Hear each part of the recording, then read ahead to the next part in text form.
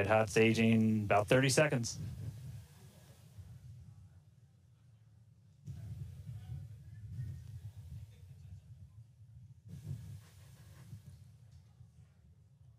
And definitely keep an eye on which way the booster peak, that engine view, booster doing the boost back.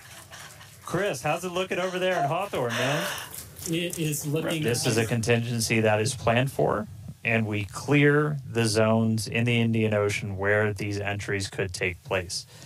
So we're not going to come down exactly where we would have had nothing happened, but we do clear a tremendous amount of space out in the Indian Ocean in the event that we run into this. We understand that there are always risks, essentially, with these flight tests, with the hardware, but we don't really accept any compromise when it comes to protecting people.